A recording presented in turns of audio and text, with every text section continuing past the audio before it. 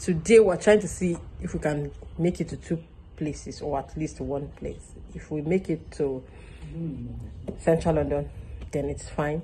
If we don't make it to Central London, then we can make it to the African market. Yeah, African market. So one of these 2 places we should be able to go today. But that's where we're starting this vlog from. We'll catch you guys in the next clip. Bye-bye. A change of journey. Where we're actually headed is called the Western International Market. It's the fruit and vegetable market, and they said it is the biggest fruit and vegetable market here in London. This is supposed to be a Western International Market, open food market, somewhere around London, and that's what we're heading for. On the map it says we're going to be there in 13 minutes.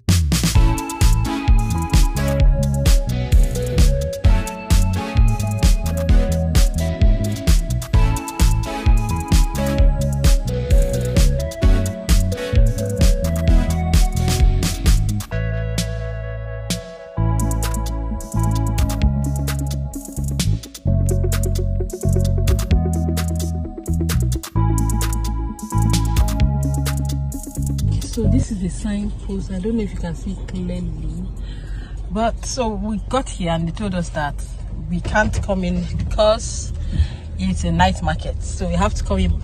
It starts from 11 p.m. to 10 a.m. Sorry, 11 p.m. to 10 a.m. So almost like 11 hours. And so if we're coming in, we have to come with a reflective jacket. It's compulsory, mandatory to have one on. And so we'll have to stop by at a shop and buy one reflective jacket and keep it. So we'll look at, since we're on holiday, maybe this night or tomorrow morning we'll come back to this market. I'll keep you updated. Talk to you later. The next morning, so we decided to set out around 5:30 or thereabouts to come to this place. And like I said yesterday, we didn't go in because they open up at around 11 p.m. to 10 a.m. So we know that within the window of 5:30 to 6:37 we should be able to find something. So we finally arrived at the market again, and this time we got the reflective jacket and we're able to go in. It was still dark when we came in to the market at about 5:30 a.m. I think right now it's sunny again.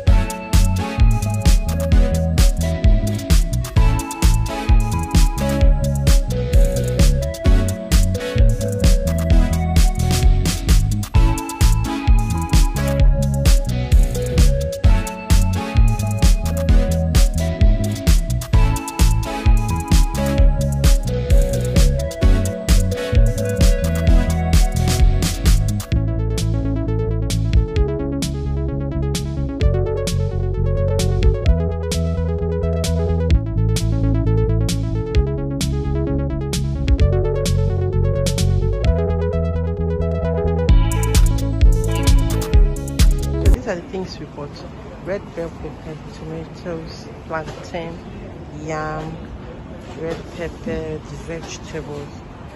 So that's all, because it's a more vegetable and fruit market.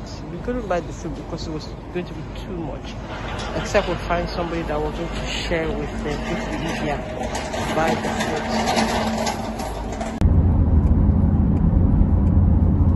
Keep left, then at the roundabout, take the third exit.